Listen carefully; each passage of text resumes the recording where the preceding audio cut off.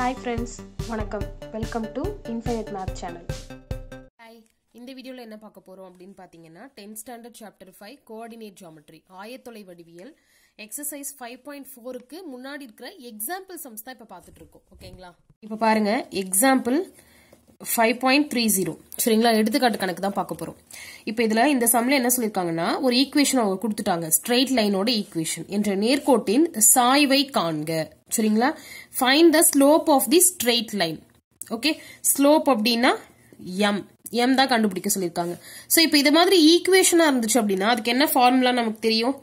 m equal to minus coefficient of x by coefficient of y. சரியா? Minus x இன் கெழு by y இன் கெழு. ஓகேவா? இப்போ இத மைனஸ் a by b ன்னு கூட நம்ம சொல்லலாம். சரிங்களா? இப்ப பாருங்க, இது a, இது b, இது c. இப்போ மைனஸ் ஃபார்முலால இருக்கிறதுனால மைனஸ், a இருக்கிற இடத்துல 6 by b இருக்கிற இடத்துல 8. இப்போ இத கேன்சல் பண்ண முடியும் அப்படிங்கிறதுனால மைனஸ் 3 by 4. இதுதான் m-க்கான ஆன்சர், சாய்வு. ஓகேவா? இது நல்லா ஞாபகம் வச்சுக்கோங்க. அதே வந்து y இன்டர்செப்ட் கேட்டாங்கன்னா, y வெட்டு துண்டு கேட்டாங்கன்னா மாறிலி பை y இன் கெழு. சரிங்களா? Constant term minus constant term by coefficient of y. சரியா? தமிழ்ல திரும்பவும் சொல்றேன், மைனஸ் மாறிலி பை y இன் கெழு. ஓகே, இந்த ரெண்டு ஃபார்முலாவே நல்லா ஞாபகம் வச்சுக்கோங்க. இது மாதிரி 1 மார்க் சம்ஸ்லாம் கண்டிப்பா கேட்பாங்க நமக்கு. அடுத்தது இப்போ எக்ஸாம்பிள் சம் வந்து 5.31. ஃபர்ஸ்ட் क्वेश्चन, அதாவது இதுலயே வந்து ரெண்டு क्वेश्चन சேர்த்து கேட்டிருக்காங்க. ஃபர்ஸ்ட் என்னன்னு பாத்தீங்கன்னா 3x - 7y = 11 க்கு இணையான அந்த கோட்டின் சாய்வை காண்க. இப்போ இங்க என்ன பண்ணாங்க, இந்த ஈக்குவேஷனை கொடுத்துட்டு அதோட ஸ்லோப்பே கண்டுபிடிக்க சொன்னாங்க. சோ நம்ம அப்படியே கண்டுபிடிச்சிட்டோம், இதை வச்சு -a/b ன்னு சொல்லிட்டு. ஆனா இப்ப இங்க என்ன சொல்லிருக்காங்கன்னா இந்த லைனுக்கு வந்து அவங்க கண்டுபிடிக்க சொல்லல. இந்த லைன் இங்க இருக்குது, அதுக்கு பேரலா இன்னொரு லைன் இருக்குது. சரியா? இது இந்த லைனுக்கு மட்டும் தான் அவங்க கொடுத்திருக்காங்க ஈக்குவேஷன். இதனுடைய m தான் நம்மள கண்டுபிடிக்க சொல்றாங்க. வித்தியாசம் புரிஞ்சுக்கோங்க நல்லா. சரியா?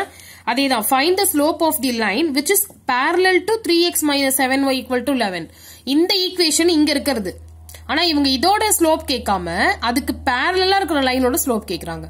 அப்ப என்ன பண்ணணும் அப்படின்னா, நமக்கு என்னன்னு தெரியும், parallel அப்படின்னாவே இணைக்கோடுகள் அப்படின்னா m1 = m2 நமக்கு தெரியும். அப்ப இதோட ஸ்லோப் கண்டுபிடிச்சிட்டோம்னா அதேதான் இந்த லைனுக்கான ஸ்லோப்பும் இருக்கும். சோ இப்போ இது எப்படி கண்டுபிடிக்கிறதுன்னு பாருங்க. ஃபர்ஸ்ட் என்ன பண்ணணும்னா 3x - 7y இந்த பக்கம் இருக்க 11 நீங்க வந்துச்சுன்னா -11 = 0. ஃபர்ஸ்ட் ஈக்குவேஷனை இப்படி மாத்திக்கணும், = 0ன்னு சொல்லிட்டு. இப்போ பாருங்க, m1 ன்னு வச்சுக்கலாம். இதனோட ஸ்லோப் வந்து நம்ம m1 அப்படின்னு வச்சுக்கலாம். இல்லன்னா நீங்க என்ன பண்ணலாம்னா ஸ்லோப் ஆஃப் 3x - 7y = 11 கூட போட்டுக்கலாம். minus a by b minus coefficient of x by coefficient of y. சரிங்களா? இப்ப பாருங்க, மைனஸ் இங்க என்ன இருக்குது 3 by இங்க y ஓட கோஎஃபிஷியன்ட் வந்து அந்த சிம்பிளோட சேர்த்து தான் எடுக்கணும், -7. சோ -7. இப்ப இந்த மைனஸ் மைனஸ் கேன்சல் ஆயிடும். 3/7 இதுதான் வந்து m1. இப்ப நமக்கு என்னன்னு தெரியும்னா m1 = m2. ஏன் parallel அப்படின்னு அவங்க கொடுத்திருக்க ஒரே காரணத்துக்காக தான், இணையானவை. சரியா? சோ இப்போ என்ன பண்ணிடலாம், நம்ம 3/7 = 3/7. அப்ப ஆன்சர் எப்படி எழுதணும்னா இங்க எப்படி கேட்டிருக்காங்களோ அதை அப்படியே ஃபுல்லா எழுதுங்க. Slope of a line parallel to 3x - 7y = 11 is 3/7. இங்க பாருங்க, ஸ்லோப் ஆஃப் a line எது, ஒரு லைன். அந்த லைன் எதுனா parallel to 3x - 7y = 11 is 3/7. ஓகேவா? தமிழ்லயும் அப்படிதான் எழுதணும். இதுக்கு இணையான இது அப்படியே எழுதிட்டு இணையான கோட்டின் சாய்வு அப்படின்னு போட்டு இந்த ஆன்சரை எழுதிக்கோங்க. ஓகே, இது ஃபர்ஸ்ட்.